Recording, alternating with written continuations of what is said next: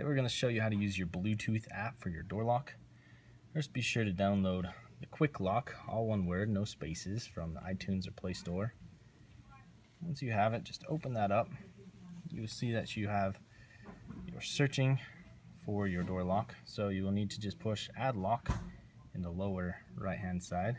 Push the button on your door lock. Once it connects, it will be solid blue. You can enter in the password, which the default one is 1234567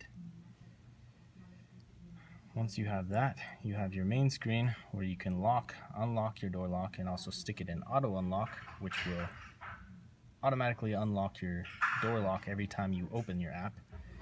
You can also access your settings where you can edit your username, you can edit the door name, you can change your password, which we recommend doing after your first use, or open the history log, which will show you everybody who's used your lock.